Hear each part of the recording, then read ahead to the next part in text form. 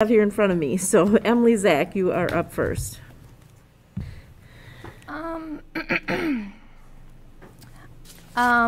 Most of you all pretty much know that I'm in favor of most of the people who spoke tonight.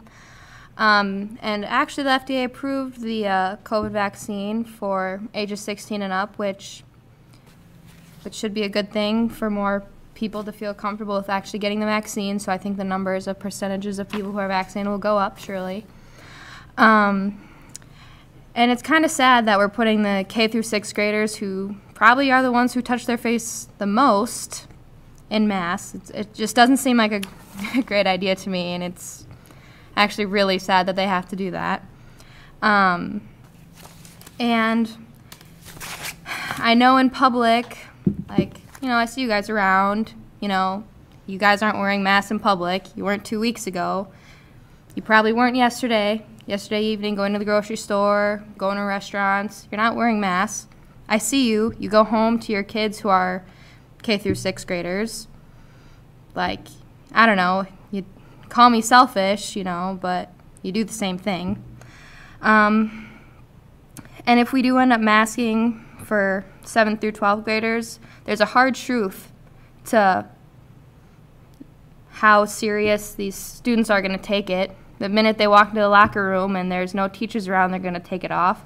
The minute the teacher walks away from the lunch table after scolding some kids to put it on, they take them back off. Wear it under your noses through the hallway. It just doesn't work. And we don't know that it doesn't work because we've never tried going into a school year not wearing masks. We've never even tried. You know, when we talk about drunk driving, girl talked about that. Well, you're more likely to be killed by a drunk driver walking out of here than you are going to from COVID.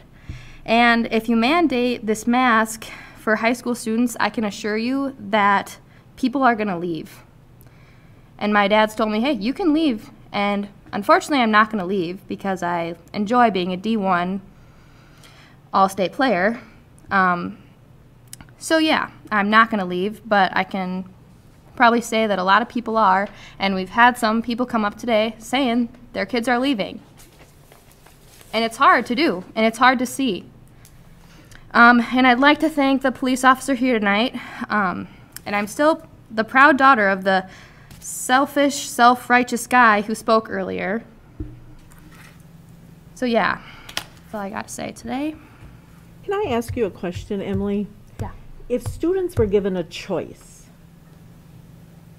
in-person school, have to wear masks, or virtual, if those were the choices they were given, what do you think they would take? Obviously going in person, but okay. That's all. Can I just say one more thing? Well, no, you can. Well, there are other options too. Well, that's like my granddaughter when I say you have a choice of Sprite or fruit juice, and she says, I want Mountain Dew.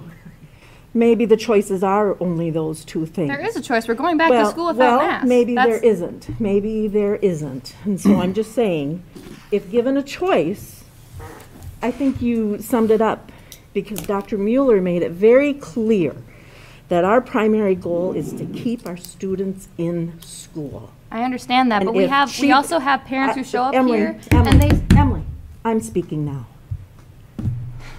So if the choice is to provide that safety for those students, and the leadership team feels the best way to do it is to provide a mask, but or to ask them to wear a mask, then those are the choices that they have.